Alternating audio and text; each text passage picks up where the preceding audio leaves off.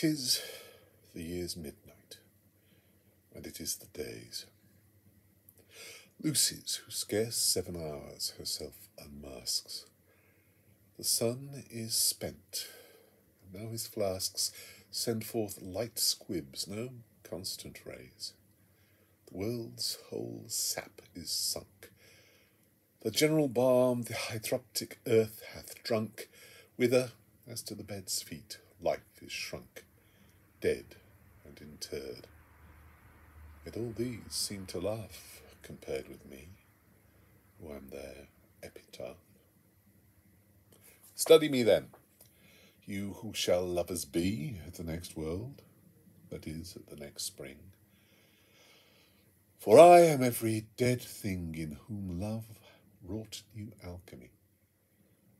For his art did express a quintessence even from nothingness, from dull privations and lean emptiness. He ruined me, and I am rebegot of absence, darkness, death, things which are not. All others, from all things, draw all that's good, life, soul, form, spirit, whence they being have. I, by love's limbeck, am the grave of all that's nothing. Of the flood have we two wept, and so drowned the whole world, us two.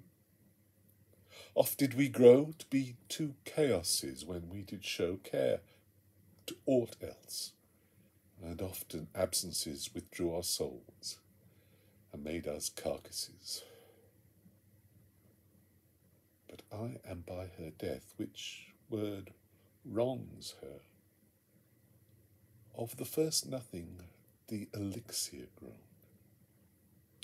Were I a man, that I were one, I needs must know. I should prefer if I were any beast, some end, some means, yea, plants, yea, stones detest and love, all some properties invest. If I an ordinary nothing were, a shadow, a light and body must be here.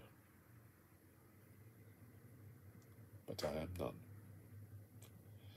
nor will my sun renew.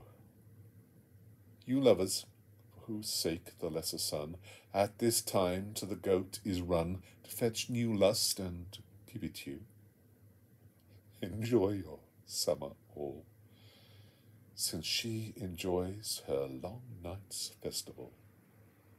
Let me prepare towards her, and let me call this hour her vigil and her eve, since this both the years and the day's deep midnight is.